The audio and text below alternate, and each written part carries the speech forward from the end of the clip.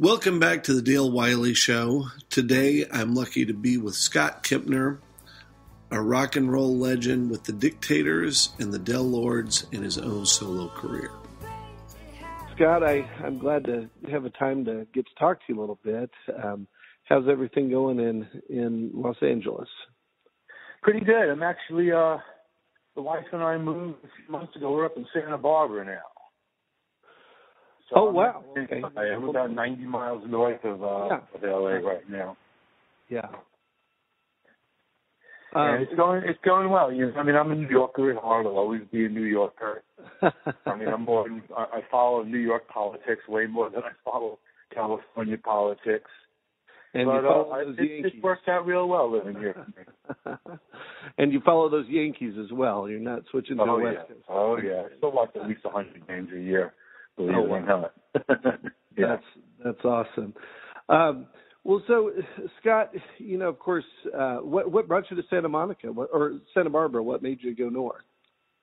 We are in Montecito. It's kind of a nice little area here inside Santa Barbara. Uh-huh. And my wife and I have been working for. She worked for a company that was centered here in about 10 miles south of Santa Barbara, a town called Carpinteria.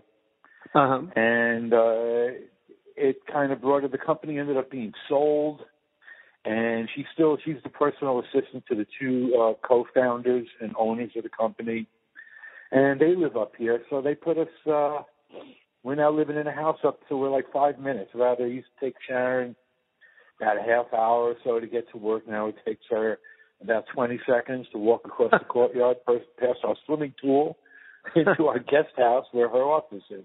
Oh, wow. So I'm living the good life, I'm living the good life. I'm very happy up here. Our dog, Sally, is extremely happy up here. She's made the discovery of squirrels and lizards, which she roams the property every morning looking for, making sure that we're safe from those squirrels and lizards. And, of course, she never catches anything. By the time she catches up to a lizard, that lizard's, I think, in Argentina at that point. Yeah, she doesn't know what to do with him anyway. She doesn't have any kind of real aggression or ferociousness. I think she just wonders what the hell they are, basically. Well, that sounds like a fun life. That sounds great. It's pretty good. It is.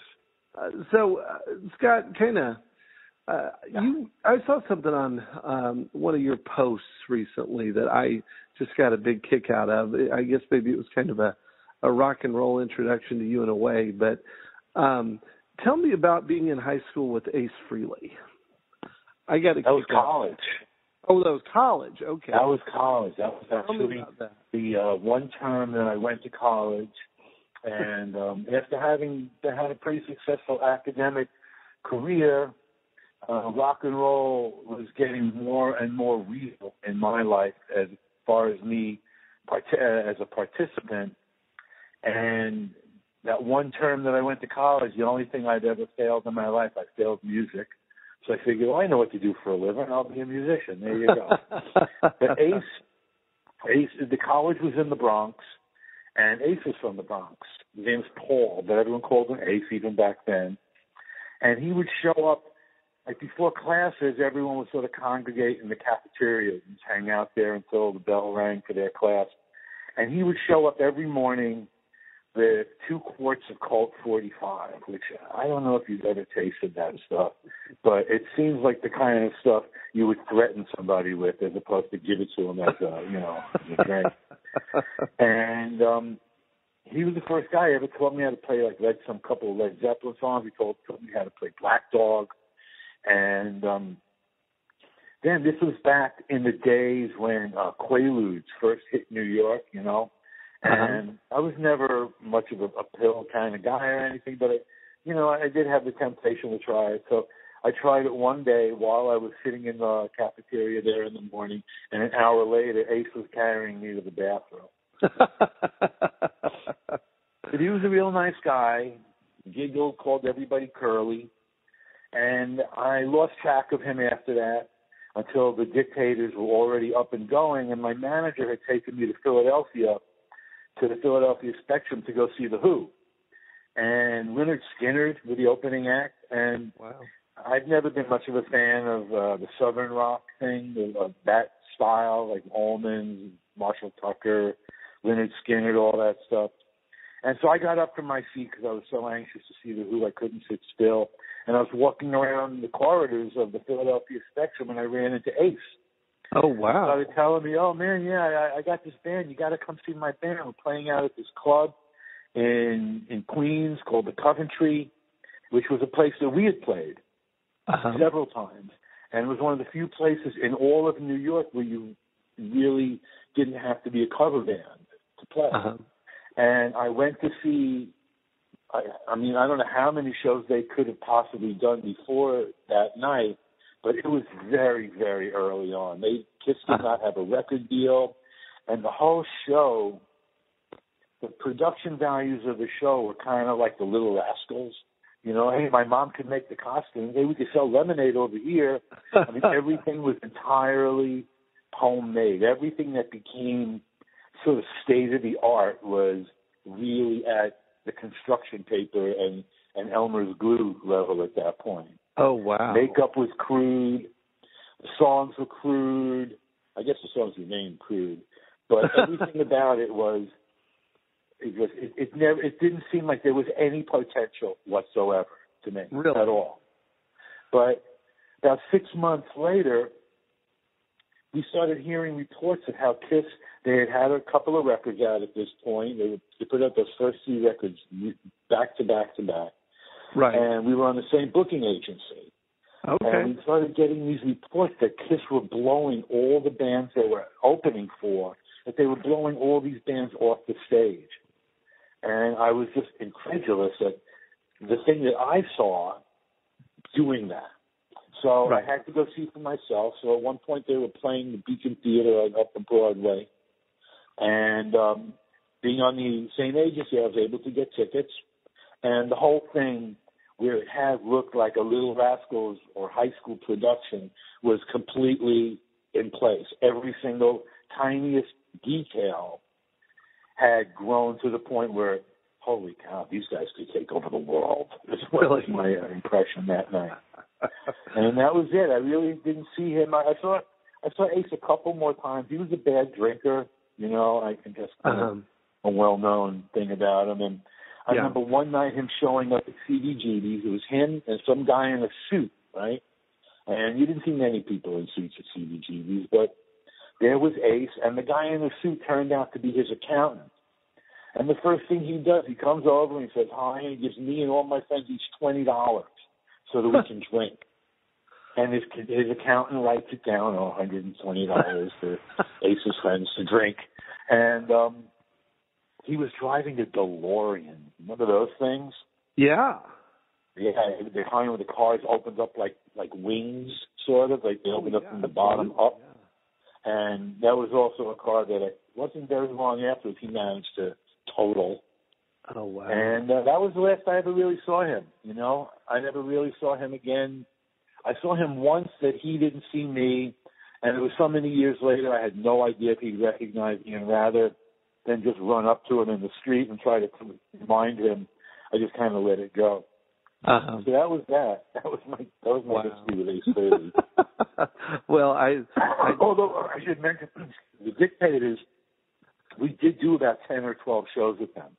Oh, really? They had, what was the album? It had a cartoon cover. Destroyer? They have an album called Destroyer? Yeah. Yeah. Yeah, that was the album they were touring. And we opened about a dozen shows for them. Really? Yeah. Wouldn't that have... All in cities I had never heard of. I never knew were on the map. Oh, really? Well, so what was the impetus for that? I mean, just having the same booking agent? I mean, those seem like... They're really both rock and roll, but they're coming from different places. Well, when the Dictators started, there were no clubs. There was no club scene in America. Right. There was nobody using the term punk rock. There was nothing in the world in rock and roll like Handsome Dick Manitoba. And there was no band that had the kind of songs that Andy Shernoff was writing. Right. And the band had led, I would say, equal parts music and the band's own particular brand of humor.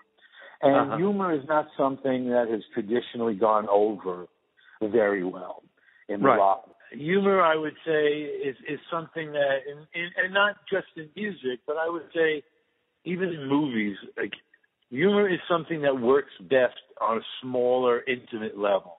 And I think of that movie. Remember that movie 1941, where it was like a gigantic epic comedy? Right. But everything about it was epic except it wasn't funny. You know, it was just spread too thin over too big a budget and too bombastic. Whereas people like the Coen Brothers or something like Christopher Guest, they make these little movies that are hilarious. You know, and that's the Dictators kind of had that thing. Like, and what worked in a club was not working for the KISS audience, say. You know, I mean, and they were very young. The KISS audience, they were children. They were most of the people at KISS shows were there with their parents. Right. And but that's all. But those types of places, you know, we did lots of shows opening for the Blue Oyster Cult because they were our brother band. We had the same management and production team, and you know, honestly, I think you could name more bands that we opened for than didn't open for. You'd have a hard time naming 10 bands we didn't open for. I mean, that included AC/DC. We did shows with AC/DC, Thin Lizzy, Cheap Trick, KISS, Bob Seger, Rush, Mahogany Rush, Styx, REO Speedwagon. I mean, it's a complete litany of all the 70s bands. Like I said, that's really all there was. There was no CBGBs. There was the Whiskey A Go-Go and probably the Starwood in L.A., New York had Max's, and pretty much aside from that, there were just not enough clubs. You couldn't do what we really should have been doing. Right. But that was it. You know, it was do that or don't work. Well, so of those bands that you were just talking about, the you know, kind of arena rock or whatever you want to call it, I mean, real you know, rock bands, who were the ones that you could learn the most from? Who did you see someone and say, boy, we need to step this up? Or I mean, who did you learn about? You know, I didn't so much learn stuff like that we could use, because the things that we're talking about could not have been more different in intent, in their style, and what they thought a rock band should sing about. I mean, we were so different. But what I did learn was that bands that we would privately make fun of, you know, because we pretty much made fun of everything in those days. Nobody was really safe from us. But one of the things that we learned is that these bands were a lot more similar to us than we ever could have imagined. Okay. I remember we had to fly to Davenport, Iowa to open for REO Speedwagon. And this was before their 80s superstar hit after hit incarnation. And I just thought of them as, going into the show, I thought of them, you know, a bunch of lame guys with lame sensibilities playing lame music for a lame audience, right? And when I met them, it turned out that their attitude was exactly the same as ours. You know, they really believed in what they were doing. They worked their asses off. They were well rehearsed. They had nothing but respect and love for their audience, and that was reciprocated back to them by the audience. Right. And that was a really big lesson, and it stuck with me. And I never automatically dismissed a band ever again because of stuff like that. Wow. Because I thought that maybe they would just be, you know, we were hip, wise guy New Yorkers, you know. I mean, that's the problem right there when you cross the state line, you know, when you're no longer in New York. But it was a good lesson to learn. It was a really good life lesson to learn that people that seemed like they could not have been more opposite than you had a lot more in common with them than you ever could have imagined. Right.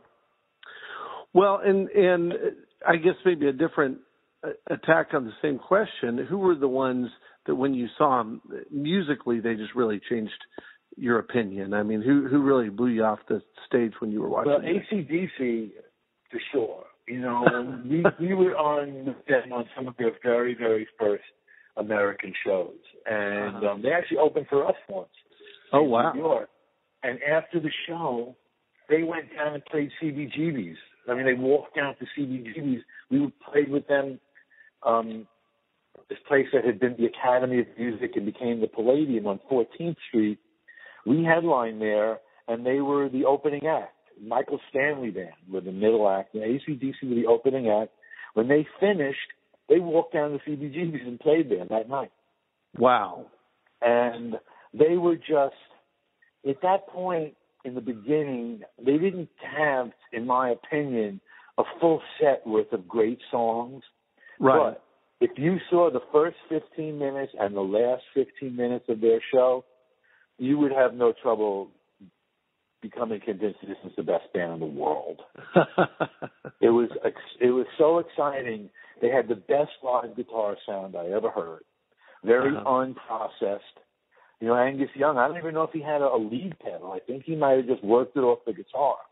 It was just that beautiful big tube being overheated. They were great. You know, Cheap Trick were a little, they were kind of like, they relied on, I don't want to say, I mean, it was sort of a sense of humor, right? Because they had the two funny guys, basically, and the two heartthrob guys. Right. But having the two heartthrob guys was a big leg up. Like, if we had maybe one heartthrob guy, we might have done a little bit better than we did. We didn't do well in those situations. First of all, we weren't good. We did everything backwards, the Dictators. We got signed to a major label, to Epic Records. At that point, I had never once played my guitar in front of people I didn't know by their first name. Not once. Really? And the first time I ever did was in front of 5,000 people, opening up for the Blue Oyster Cult and the Stooges at Prince George's Community College in Maryland. Wow. And we had already had it. We were already signed. We did everything completely backwards. What did we have? We had great songs that were totally unique in their perspective and sensibilities. We had a great lead guitarist and a real character for our lead singer. But right. Me and Andy, sure enough, we were really beginners, very much so, very much beginners at our instruments. But the one man on earth, certainly the one person in the record business who could have come and seen and heard our band and wanted to get us signed was Sandy Pearlman and, by extension, his partner, Murray Krugman. The two of them managed and produced the Blue Oyster Cult. And Sandy Pearlman had been one of the very first rock writers before they started becoming called rock critics or rock journalists. In the very beginning, when there was just Crawdaddy magazine as the one magazine that stood apart from the teen-oriented music magazines, he was writing for them. It was the first magazine that reviewed and spoke about rock and roll in a serious way, that offered rock criticism as an act of imagination on par with the bands that they were talking about. And so he was already a hero to me. I knew his name. When I saw his name on the Blue Oyster Cult records, I knew who he was. I had never met him, but I sure knew who he was. And I saw that his friend, Richard Meltzer, who was already a hero to me, as he was another one of the original rock writers and became the Dictators' godfather, we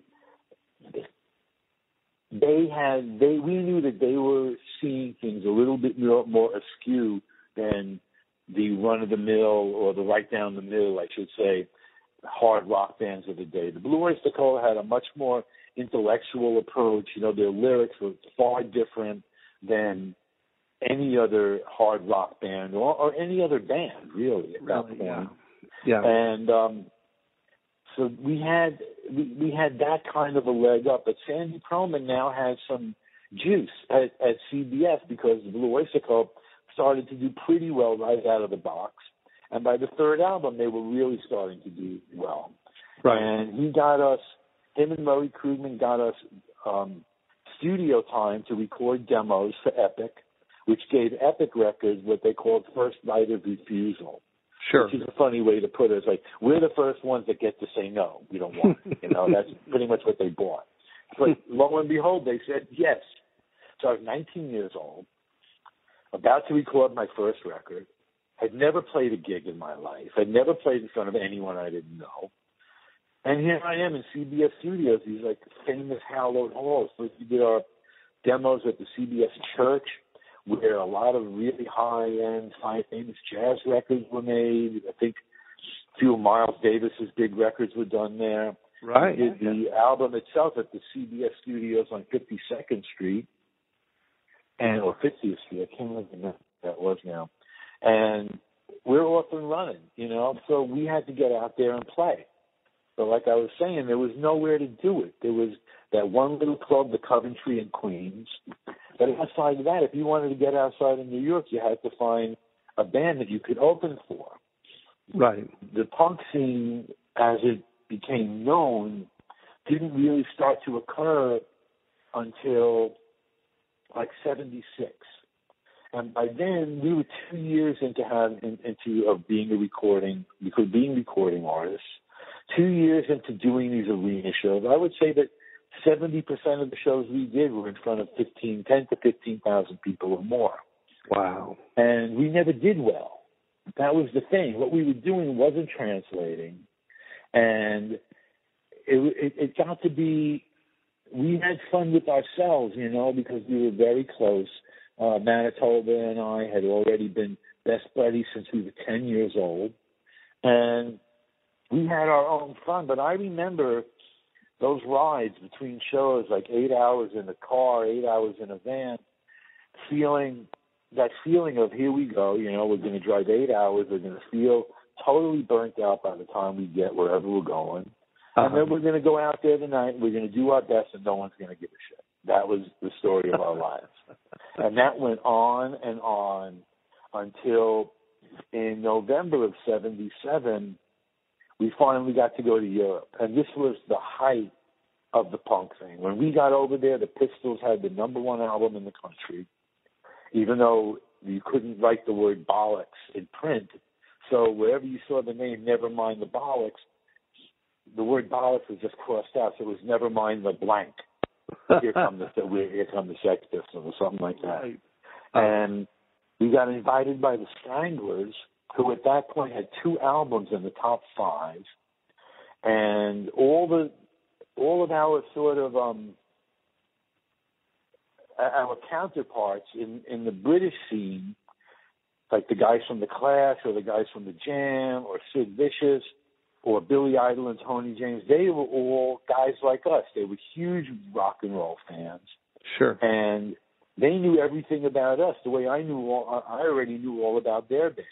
Oh, and wow. so we ended up hitting it off with people like that. I was friendly with Billy Idol for a few years after that trip. I was friendly with Hugh Cornwell from the Stranglers, who was the guy who actually invited us to come over.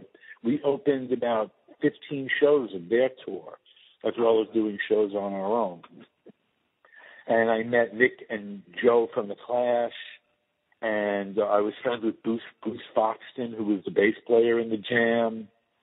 And it felt great, because all of a sudden, after feeling like outcasts, we were never felt exactly like we belonged at CBGB's, the way Television and the Ramones and Blondie all really seemed to have been born there in a way.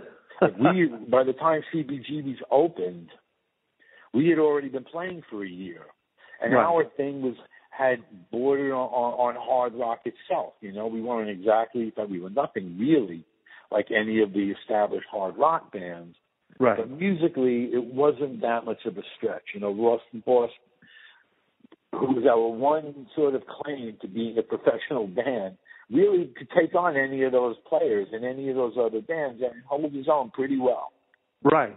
And because of that, the CBGB crowd, I don't think they knew in the beginning especially, they really didn't know what to make of us. We seemed like, we kind of aren't really like, we're not really like Styx or anything. We're not really like REO Speedwagon, but then again, we're not really like television or the Ramones either. Right. So we like over the next year or two, we kind of got adopted by that scene. Hilly, who owned CBGBs, was great to the Delwards. I mean to the Dictators. But and as I almost said there by accident, but truthfully, as he also was to the Delwards, he was fantastic to us. He treated us great. He really was another person who early on was instrumental in helping the band get along. Sure. So everything was a funny fit for us all along. And to this day, you'll see history books on the subject of the New York punk scene, and it's about 50-50 whether they include us or not. Right. And, I mean, they can argue back and forth whether we're a real CBGB's band. I mean, the idea of that alone is like, what are you talking about? Yeah, that's a silly thing. A real CBGB's band. But some would argue we weren't, and some would argue we were. And one way or another, the one thing that's inarguable is that we were there. And I would say I probably played that stage close to as many times as anybody else played that stage, except maybe Lenny Kaye. Uh-huh. But I bet I'm close to 100 times on that stage over the years that we played there, between the Del Lords, my solo career, between playing with Helen Wheels and playing with the Dictators. Right. So it all got mushed together. But over in England, they didn't have any of that stuff. They just saw our names. They saw that there was some kind of association with CBGBs, and that was all they needed to know. Uh-huh. And so all of those guys and all of those bands came out to see us, the way everyone in the band in New York came out to see the Clash when they hit New York, or they came out to see the Jam when they played. Jam played CBGBs once even themselves. Uh-huh. And so that was kind of the story, you know. And the Dictators in the 70s, we made 3 albums, and it ended up being too late. You know, the 3rd album came out. We had finally become a fairly good rock band live. And AC/DC, we became friends with AC/DC, and they really wanted us to come to Australia to open up their Australian tour. But Elektra Asylum, who was our label, decided they had a better idea. They decided they should drop the band from the label instead, which is what happened. So everything, by the time we got good too late. You know, we didn't spend 2 years in the clubs just honing our craft and trying to get better. We got taken from our rehearsal space, having played no gigs, into the CBS studio to record an album. The CBS. Yeah. And well, do you think that in a way that maybe those large arena shows are more forgiving in a way than the club shows? I mean, is there a different way to approach it? They could be, except they also allow the audience the anonymity to ignore you in a way that a club show would never. And that was mostly the reaction. You know, we didn't get booed. It was just kind of this benign indifference. The real test in those days was, well, in the local record stores, the day after you played, did people go out looking for the record? Right. And in our case, the answer was no. Okay. Although it's funny how many people I meet these days who tell me that they did see the band in the arena days, and they did go out and buy the records. Uh-huh. And in a way, the Dictators were a little like, I mean, I would never compare ourselves to the Velvet Underground because they're my very favorite American band of all time, and I idolize them, and I love Lou Reed. He's a great guy and a hero and an inspiration. But the way Brian Eno had once said, you know, the Velvet Underground sold maybe 30,000 records in the beginning, but every one of them bought one started a band. Right. And the Dictators seem to have a little bit of that to them themselves. You know, when we first met Joey Ramone, first of all, he wasn't Joey Ramone yet. He was a drummer in a glam band. Uh-huh. And so that we were ahead of the curve. That was the other thing that made it difficult for us to feel like family with the other CBGB bands. Uh-huh. Well, so was Joey a Dictators fan? Is that how you guys? Oh yeah, yeah. He was a fan, and in the end, Andy Sharp and him But when Joey passed away, Andy was in the room. Andy and he became very, very close friends. And, we were friends with every band. We were friendly guys. We were from the Bronx. We didn't have any real attitude. We didn't come to Manhattan with, visions of Andy Warhol dancing in our heads. We were like a bunch of middle-class kids from the Bronx, wise-ass kids who loved rock and roll. And that was pretty much it. That was what we did. That was who we were. And we had no problem making friends with other bands. There was no sense of competition with any of the other bands. The Ramones were friends, the Dead Boys were friends, the Cramps were friends, and and Blondie were friends. I mean, I'm still friends with Clem Burke. I still see Clem every once in a while. Usually at shows I run into him. And that's really how it's remained. We ended up, over the years, we became, I would think that the other bands probably thought of us as, quote unquote, real CBGB's band. Right. Even if the press and the critics and the writers did not. Well, so at some point, I've heard Eric's stories about how, he first met Lou Reed. Is that also how you became introduced to him? Yes. Okay. Met Lou Reed. It was we had the same booking agent. Excuse me, it's okay. Getting a little cold here. We had the same booking agent, and Lou Reed was going out on the road, and he needed an opening act. So the booking agency gave him a stack of 20 records to listen to, and according to Lou, he hated them all except for one, and that was the Del Lords record. Right. And he recognized the kinship. He recognized that there was something familiar about what the Del Lords do and what he was always about. Right. So he picked us to be the opening act. And, I, just like everybody else, had heard all the stories about how mean and ornery and tough to get along with and all that stuff about Lou. And the person I met was just one of the nicest, most gracious, gentlemanly, generous people I've ever met in my life anywhere, music or outside of music. And certainly not the Lou Reed of infamy. And anybody who's ever been an opening act for a much bigger band the way we were when we were opening for Lou knows that sound checks are usually not going to happen. There's usually no time for the opening act to have a sound check. But instead, Lou Reed stood on that stage for the first few nights so that his road crew knew that every night the Del Lords get a sound check. Oh, wow. No questions asked. That we were there at his invitation, and he was the host, and he took responsibility for our comfort, for our well-being, for just, I invited these people. They're not, I didn't invite them here to get treated like shit or be ignored by my own road crew. And and one thing about the Del Lords, we always got along great with everybody's road crew. We related to the guys on the crew. We related to guys that worked like that and worked really hard. And it was a great, great time. And during the tour, Manny's father, Manny Coyote, was our original bass player.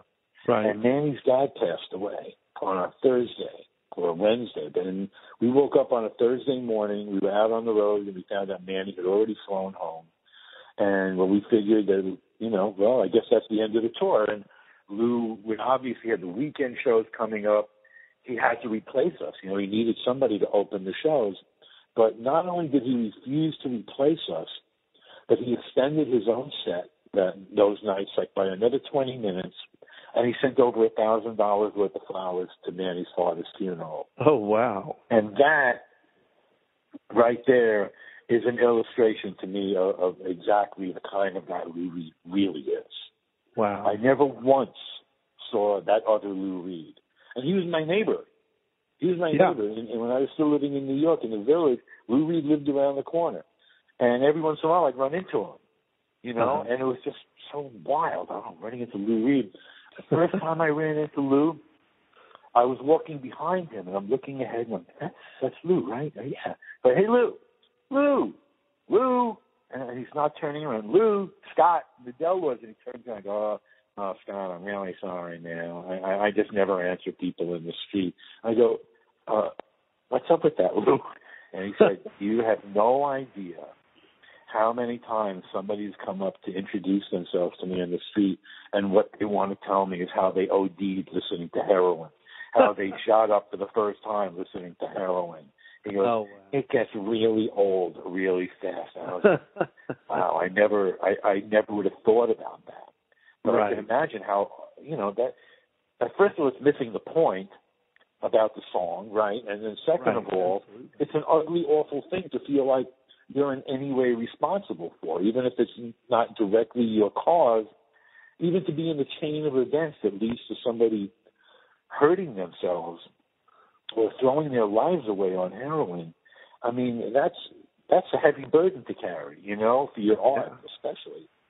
But every once in a while I run into him, we go grab a cup of coffee, we grab a burger, and ironically, one of the things we talked about almost all the time was he loved doo-wop. He was a huge doo-wop fanatic. Right. And he especially loved Dion, who at that point was maybe 5 or 6 years away from me meeting him and becoming one of the best friends of my entire life. Wow. And I've been friends now with Dion for 20 years, and he really is like the big brother I never had. So there was that connection as well. And as a matter of fact, the last time I ever saw Lou, I was staying with a buddy of mine who is actually the guy who owns the record company that put out the most recent Del Lords record, Elvis Club. He was on the reissue of the record that I made with the Skeletons. And also was supposed to be a non-coffee drinker. Right? So at 8 o'clock on a winter Sunday morning, I was in New York to be what was I doing? Oh, I was asked to take part in this symposium in Jersey called the Glory Days Symposium. It was an entire week of lectures and events centered around Bruce Springsteen, right? Who was also a friend, who I also met way back in 1975. Right. So I was happy to be doing that. So I'm walking 2 blocks in a freezing cold Sunday morning to get coffee, because, I can't even open my eyes without coffee. And here I am walking 2 blocks in the snow. And when I get to Hudson Street, I turn the corner, and there's Lou Reed and Laurie Anderson, and they're walking a little dog.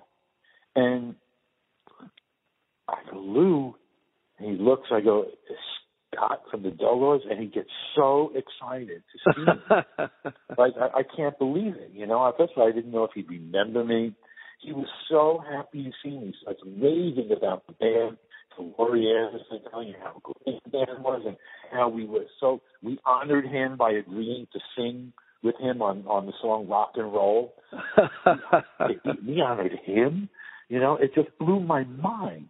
And I realized this isn't the Lou Reed who's up on bright and early on a Sunday morning because he's been speeding since Thursday. Right. This was the new Lou Reed who is clean and sober and was up early in the morning because he had to walk the dog, like everybody else. And just stood there and talked with him for a while. And I told him, after the last time I saw him, how I had heard from Dion, and we ended up having a band together, and I wrote all these songs with Dion, and blah, blah, blah. And, he had inducted Dion into the Rock and Roll Hall of Fame, and they were great friends. They really, for 2 guys who could not have been more opposite, they really loved each other. And, that was a good thing, too. So that was the very last time I saw Lou. Thanks for listening to part 1 of my interview with Scott Kempner. Tomorrow, join us to hear about his friendship with Bruce Springsteen, his solo records, and other points of collaborating with the Del Lords. Visit DaleWileyShow.net, throw some money, buy some books. Copyright 2016.